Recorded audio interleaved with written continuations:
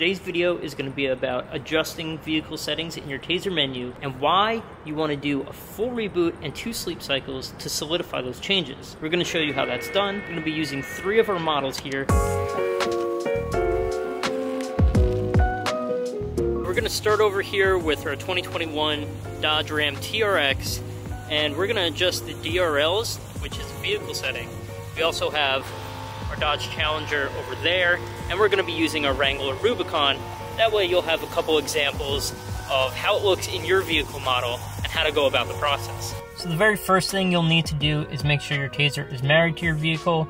You can't get into the vehicle settings unless the TaZer is married to the vehicle. To access your vehicle settings, just put the vehicle to run. You don't need the ignition on, so don't have your foot on the brake. Once it's in run, you can go to your TaZer menu by holding down your left arrow and your cruise cancel button. Now in the vehicle settings, there's plenty of options to choose from. You can read your diagnostic trouble codes. You can clear them here. You can unmarry your TaZer here. You could get to some performance options. You can change stuff in your tire pressure system. But we're going to be in our lighting menu.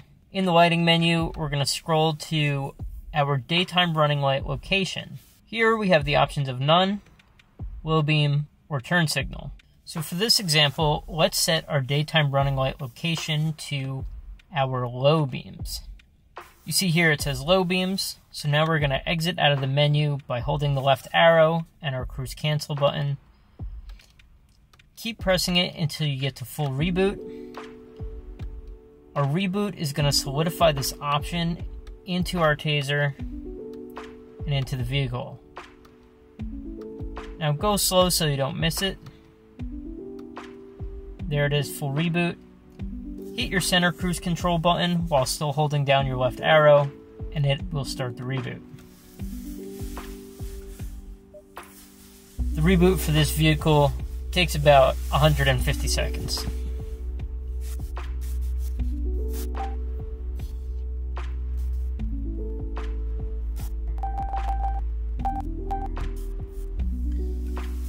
Now that our reboot is done and the car is off, we're now going to open our door. We're going to close our door.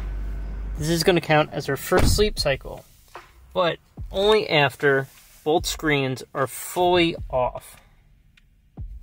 So this one just shut off. We're still waiting for this one. Sometimes it does take a while. Now that one's off. That counts as our first sleep cycle. Now that both screens are off, we're actually going to turn the car back on. Wait for both screens to fully turn back on. See, this one's in a loading screen at the moment. This one's in its loading screen. This is fully back on, our Uconnect is on, and this is on.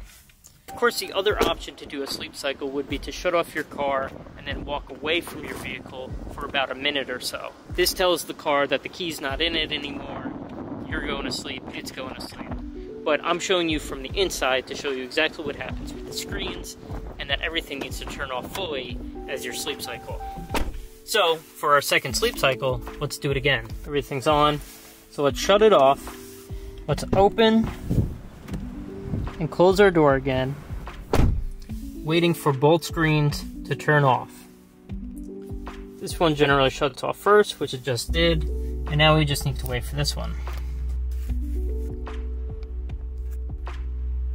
Now that both sleep cycles went through after a reboot, our daytime running lights should be our low beams. Now there might be one setting we need to change in the Uconnect, so let's check that first before we check outside to see if our daytime running light is in fact our low beams. So let's turn the car on and then head over to our settings in our Uconnect. Here in our settings, we're just going to head over to the lighting menu here and make sure that daytime running light is in fact turned on. Now that it's on, we should be able to hop outside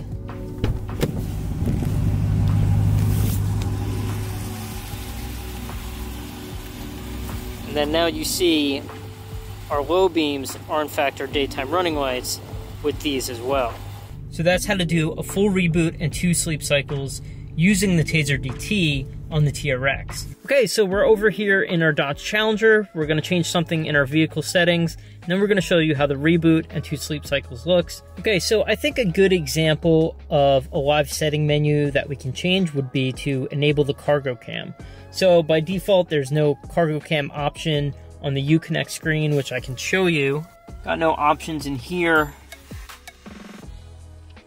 Got nothing here. And nothing here. So let's head over to our vehicle settings. And again, you're just gonna be on run. The foot's not on the brake. You didn't start the ignition. In your vehicle settings, let's head over to radio and enable the cargo cam. So select using the center cruise control button. Now I'm hitting cruise control cancel while holding down the left arrow to cycle through this menu. Cargo cam is not on, so we're gonna change that to yes. Now that it's on, we can use that input for some other options like an HDMI AV kit, so we can stream our Amazon Fire Stick or anything like that. So now that we selected our menu, let's go down out of this menu and go to our full reboot, and let's show you how that looks in the Challenger. There it is, select it. This one has a 1:50 countdown as well. And you can see this screen is shutting off, on and off again.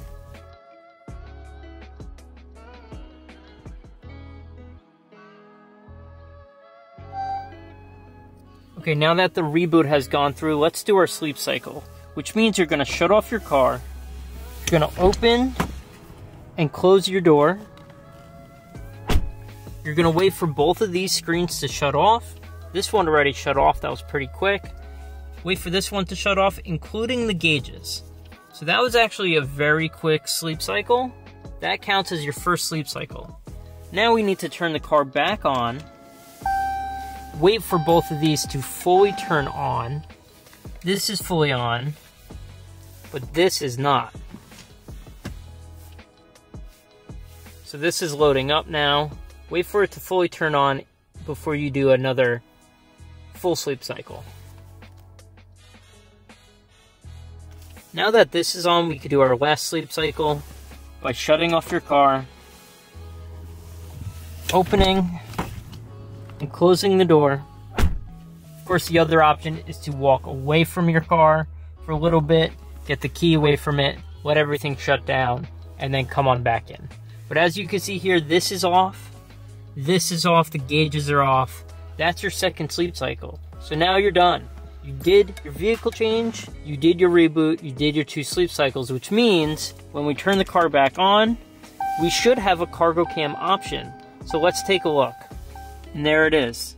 So we didn't have this option before, and now it's available. As you can see, we actually set up our Fire Stick. We have another video on that, which we'll link up above. So there it is. That's how to do the full reboot and 2 sleep cycles in your Dodge Challenger or Charger. Of course, the TaZer also applies to the Durango and the Chrysler 300. So there's a gamut of vehicles that it applies to, but we only have the Dodge Challenger at our disposal. Let's move on to the Jeep.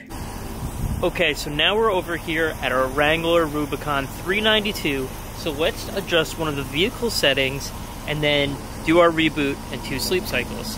So I think what we're gonna do is we're gonna change some of these. So these are our current daytime running lights.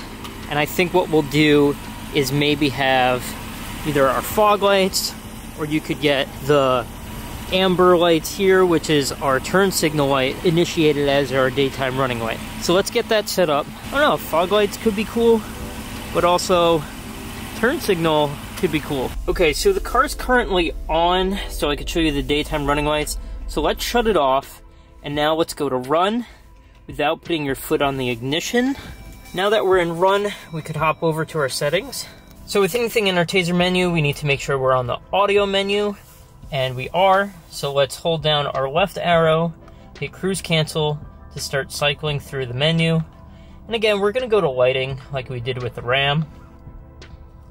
There's lighting, hit your center cruise control button, and then hitting cruise cancel to go to our location. So as you can see right now, we have none. let's do it to the turn signals. I think that would look really cool. And then when you activate your turn signals, they go out and then blink normally. So let's show you how that looks. DRL location turn, which is perfect. That's what we want. We're gonna hit cruise cancel to exit the menu. We're gonna keep hitting cancel while holding down our left arrow and go all the way to full reboot. Nice and slow so you don't miss it, but there is quite a few menu options you have to go through. There's full reboot. Hit the center button to start initiating it.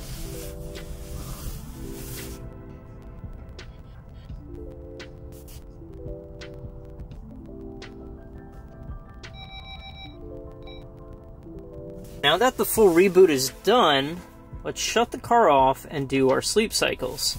So with the car off, we're gonna open our door. We're gonna close our door again. This is telling the car that we're leaving, we're going to sleep, so now you can go to sleep. As you can see, this screen shut off already. Now we just have to wait for this screen to shut off. This one takes a little bit of time.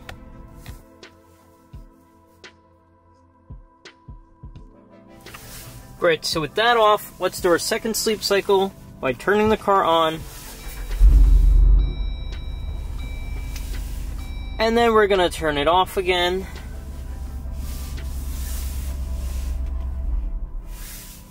Open and close your door. Let everything turn off. So let's head outside and see what our DRLs look like. Nice. Alright, so as you can see, our turn signals are now included with our DRLs. And then when you activate a turn signal, this is what it looks like. Let's just switch that on. And it'll blink normally, and then the other one will remain on. So pretty cool. So there you have it. That's how to go about the full reboot and 2 sleep cycles, which is what you'll want to do anytime you adjust anything in your vehicle settings in the TaZer menu. As you saw, there's a gamut of things you could pick from. We did some of the lighting examples, and each model, although it's very similar in the process, your menus might look a little different. That's why we did it on 3 separate models. If you also notice in your manual, it will mention going on a drive cycle, which is important if you're adjusting anything in your gear ratios or anything with the tires. That's going to recalibrate the sensors. So if you found this video useful, please give us a like and be sure to subscribe. Also, if there's any other features or questions you have for us, leave it down in the comments below. If you're interested in learning more about our new pin lock feature and how it affects the gas model Jeeps opposed to the hybrid electric, watch this video here. No, really, watch it. There's nothing after this, just watch this.